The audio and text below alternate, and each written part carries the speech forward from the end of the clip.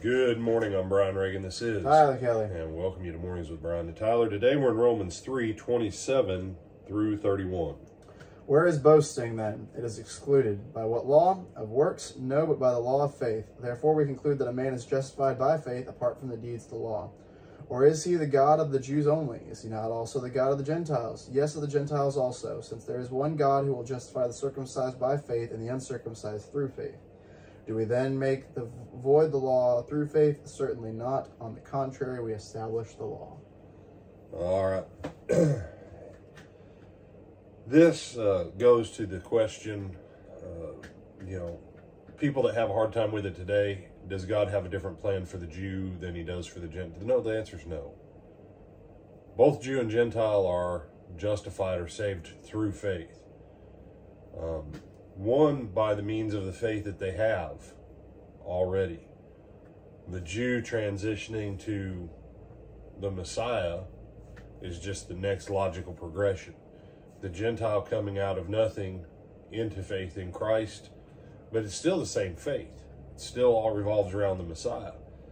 But the key is, for no matter who it is, it's still faith. And so there's two laws in operation, the law of works and the law of faith.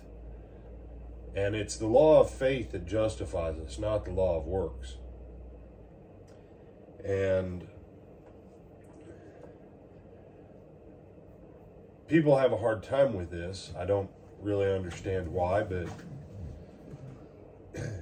you've heard me ask the question before, if you've been with us on these videos for a while. Would a Boeing 747 have flown in the days of Moses? And some people, no, brother. Why not? Boeing is still a Boeing, and as long as all the things are still there to make it go, it still could have flown. They would have flown.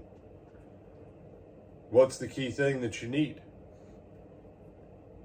Proper runway and a pilot. Yep.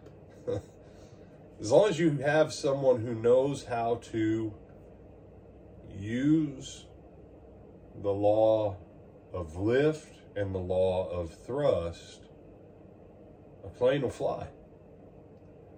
A plane might fly with someone who doesn't know what they're doing. They can probably get it off the ground.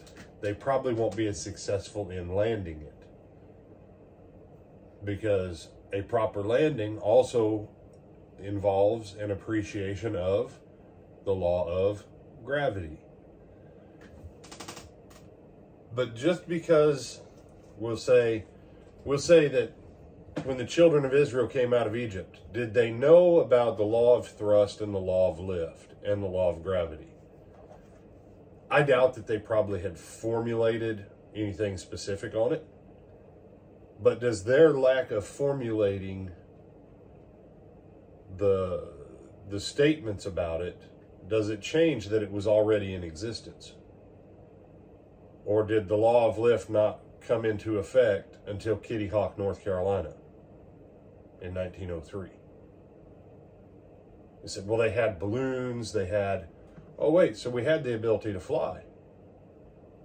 We knew there were certain other laws that we could apply to fly. Well, it's no different with the law of faith. The issue is whether or not you learn what the scripture teaches about how faith works. I would never try in my pickup to jump Snake Canyon or any of those. Okay? No. Why? It ain't going that far. Yeah, not happening. Okay? Evel Knievel with his jump back in the day. Well, yeah, with enough speed on a motorcycle, it wouldn't have been an issue of lift. It was an issue of law of inertia. Once he hit the end of his jump, did he have enough momentum to utilize a body in motion stays in motion unless acted upon by an outside force? Well, what was the outside force that was acting on him the whole time? Well, two of them actually, drag and gravity. to get to the other side while there was ground before the ground that he could land safely on was higher than his own elevation. Well, he said, no, it worked out for him. I mean, he's still alive and, you know, yeehaw. I thought he died a while ago. Well, okay. He survived. He was still alive. Yeah, he was still alive. Yeah, he's dead now, but okay. It wasn't that jump that killed him. It was just, you know, natural-ish causes.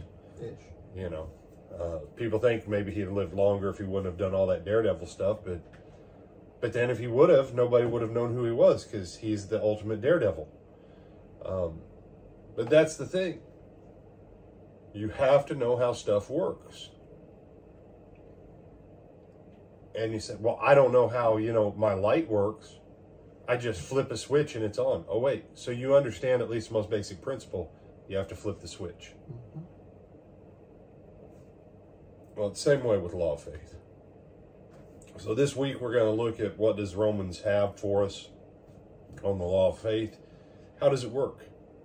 And it's your choice whether or not you pay attention to it. You say, well, I don't care about flying, so I don't care about the laws of flight. Okay.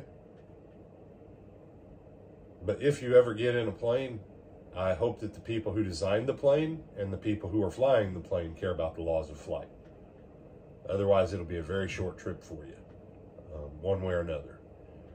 So, law of faith, it just means that your Christian life will be way harder than it has to be because the Christian life operates by the law of faith. Anything you want to add, my brother? No, sir. All right, I'm Brian Reagan. This is Tyler Kelly. And we bid you good morning.